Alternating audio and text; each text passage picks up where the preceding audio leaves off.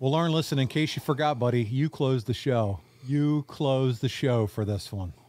Oh, and there's a story behind that, too. I can't wait. You team with Paulie Dangerously against Rick Steiner and Missy Hyatt inside a steel cage. Before I let you tell your story, though, we're going to watch it because it only takes less than 3 minutes.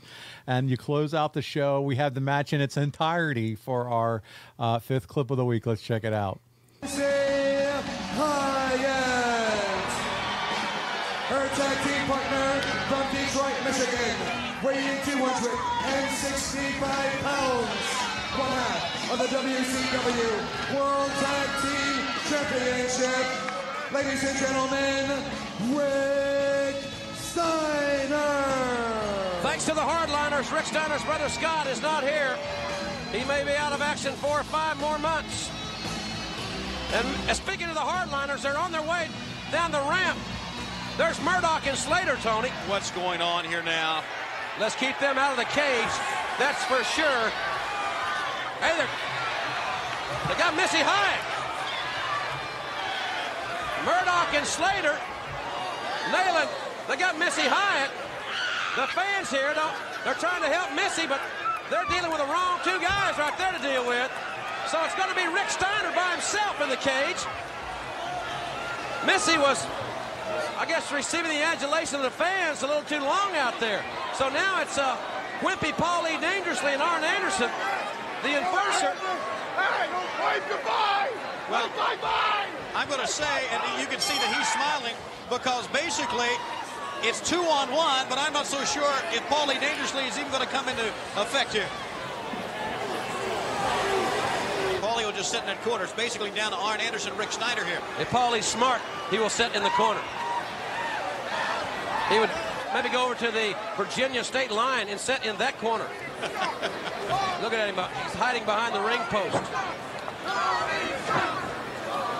Anderson now with the early advantage, trying to take over on Rick Steiner. Paulie at one time, successful manager. And basically, if he's smart, that's what he'll be in this one, not a participant.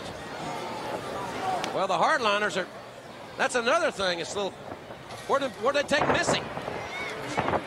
That's a good question. Oh, he caught him in midair with a power slam. Rick Steiner with a watchful eye toward Paulie Dangerously. Anderson from behind buries the knee. Anderson's as tough as they come in WCW, I will assure you, fans. Rick's got him up. Look at Paulie up on top. Well, he nailed him, Jim. Got him from behind. He may have broken his hand.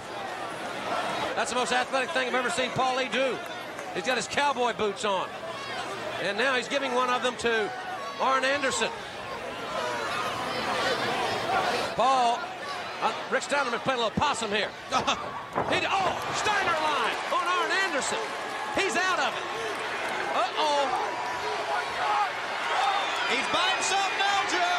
The person that does Paul's laundry may be the only one that knows just how scared he really is right now.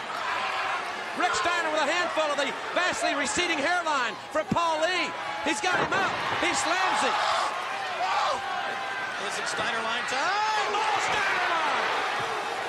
Paul Lee was Steiner line. And Rick Steiner pins Paul Lee dangerously. Ladies and gentlemen, the winners of the match, the team of Missy Hyatt and Rick Steiner. Wow, it's really easy to see why this was considered one of the worst pay-per-views of all time, Arn. It followed a match that nothing to do with the match, but the conclusion and the story left a sour taste in everybody's mouth. They literally looked at me and said, "You got 5 minutes to get the whole thing done. We're off the air. We're off the air." Wow. What are you going to do? I mean, what? I don't even remember why Missy and Paul were there. Did you see, by the way, Dick Slater and Dick Murdoch, when they grabbed her, that fan took swings at Dick Murdoch. He flipped Dick Murdoch's hat off, and Dick Murdoch took a swing at the fan. Security finally came in to pull him back. I don't know what that idiot fan was thinking, by the way. He's just lucky he didn't slap Dick Slater in the head. Oh. but anyway, so that was, for those fans that aren't watching, that was a little nutso. That was a little nutso at the beginning, and they ran off with Missy.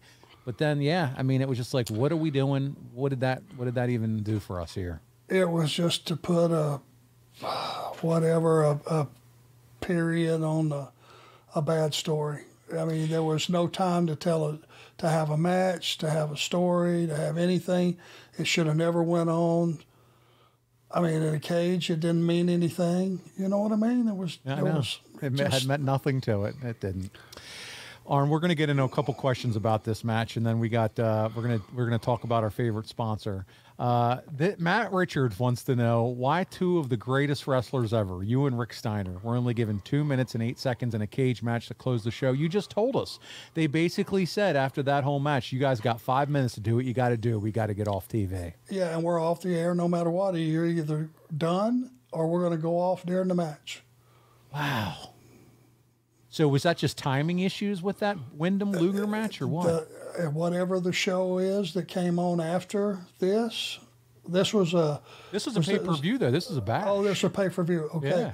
I think it was a situation, if you went over the allotted time, it's going to cost you a pretty penny.